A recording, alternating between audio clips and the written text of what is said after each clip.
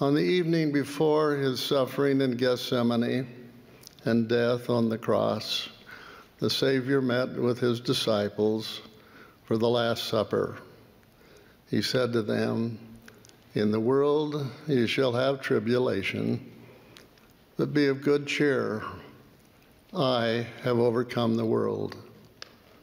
Before the sun set the following day, Jesus had suffered and had died on the cross for our sins.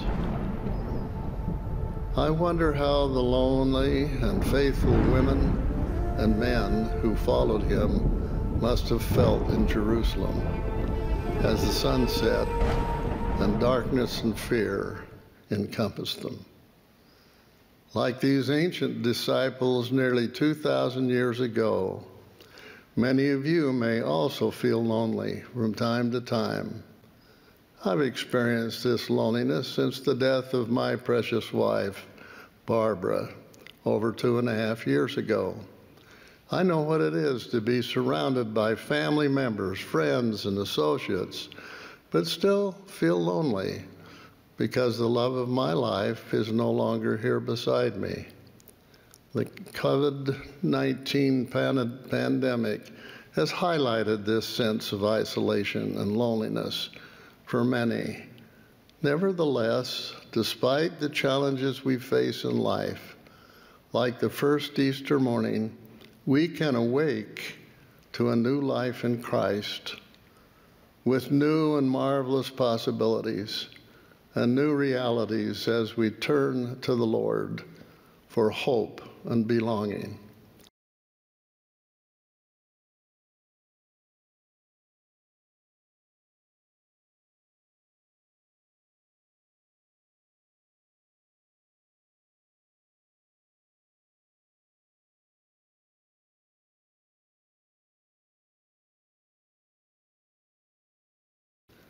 I personally feel the pain of those who lack a sense of belonging. As I watch news from time to time in the world, I see many who seem to be experiencing this loneliness. I think that for many is because they may not know that they are loved by Heavenly Father and that we all belong to His eternal family. Believing that God loves us and that we are His children is comforting and assuring.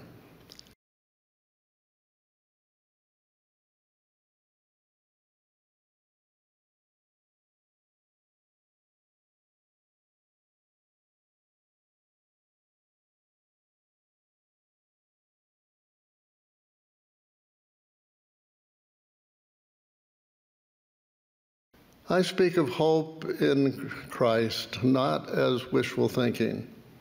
Instead, I speak of hope as an expectation that will be realized.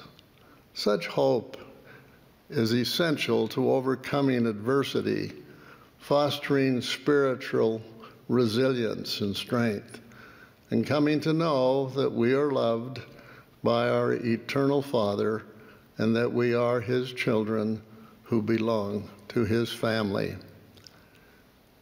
When we have hope in Christ, we come to know that as we need to make and keep sacred covenants, our fondest desires and dreams can be fulfilled through Him.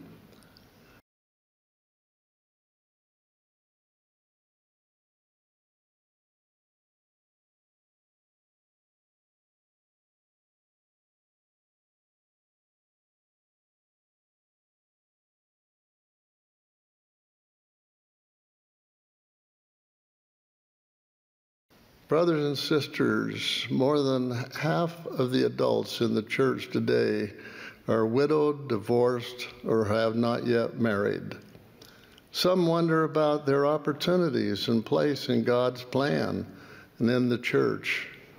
We should understand that eternal life is not simply a question of current marital status, but of discipleship and being valiant in the testimony of Jesus.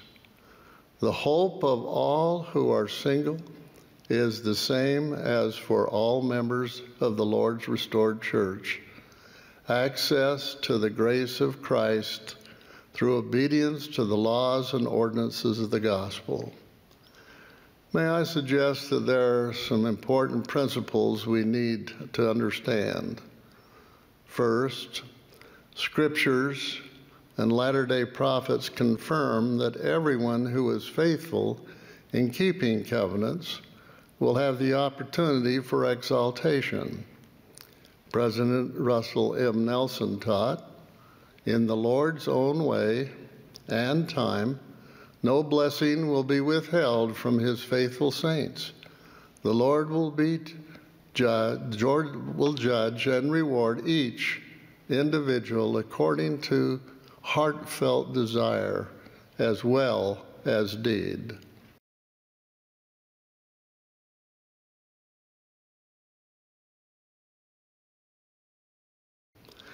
Second, precise time and manner in which the blessings of exaltation are to be bestowed have not yet been revealed, but they are nonetheless assured. President Dallin H. Oaks explained that some of the circumstances of mortality will be set right in the millennium, which is the time for fulfilling all that is incomplete in the great plan of happiness for all of our Father's worthy children.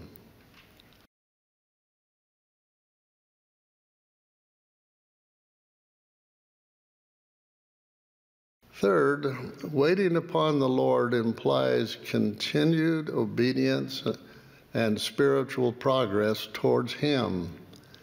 Waiting upon the Lord does not imply biding one's time. You should never feel like you are in the waiting room.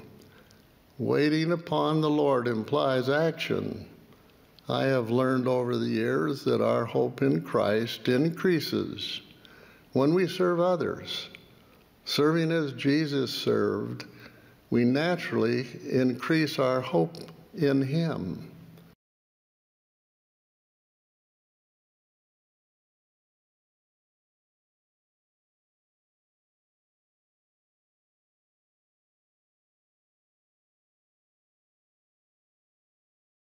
Fourth, God offers eternal life to all His children. All those who accept the Savior's gift of repentance and live His commandments will receive eternal life, even though they do not attain to all the characteristics and perfections in mortality. Those who repent will experience the Lord's readiness to forgive, as He is assured. Yea, as often as my people repent, will I forgive them their trespasses against me.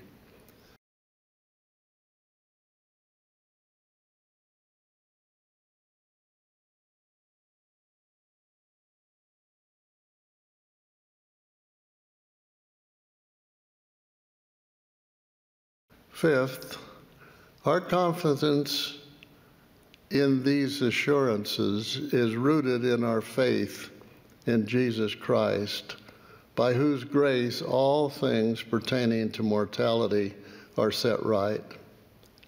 All promised blessings are made possible through Him, who by His atonement descended below all things and has overcome the world.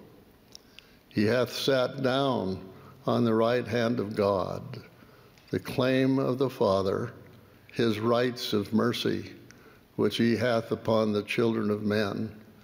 Wherefore He advocateth the cause of the children of men. In the end, the saints shall be filled with His glory and receive their inheritance as joint heirs with Christ.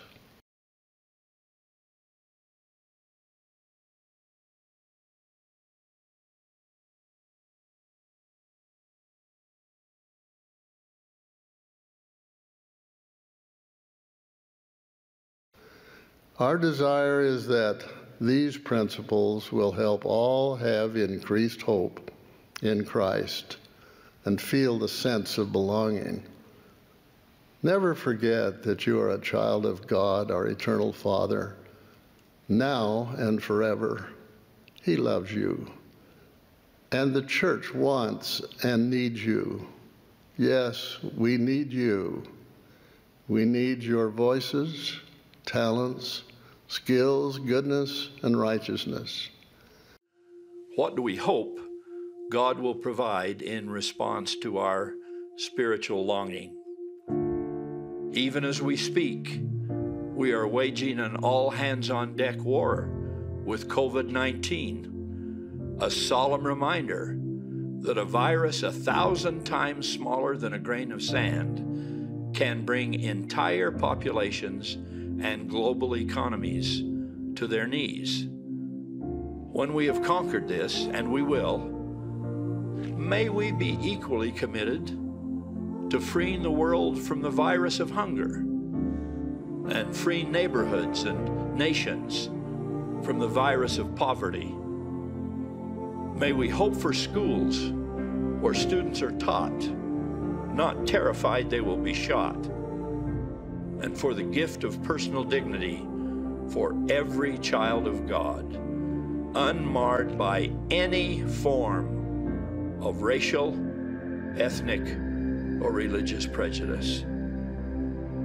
Undergirding all of this is our relentless hope for greater devotion to the two greatest of all commandments: to love God by keeping His counsel, and to love our neighbors by showing kindness and compassion, patience and forgiveness. We all need to believe that what we desire in righteousness can someday, some way, somehow yet be ours. Indeed, if we finally lose hope, we lose our last sustaining possession. It was over the very gate of hell that Dante wrote a warning to all those traveling through his Divina Commedia.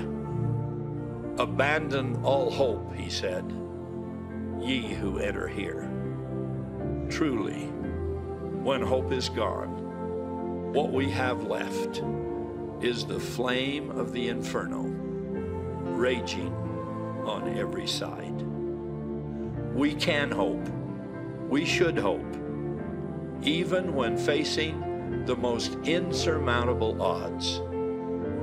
So, when our backs are to the wall, and as the hymn says, other helpers fail and comforts flee, among our most indispensable virtues will be this precious gift of hope, linked inextricably to our faith in God and our charity to others. I testify that the future is going to be as miracle-filled and bountifully blessed as the past has been. We have every reason to hope for blessings even greater than those we've already received.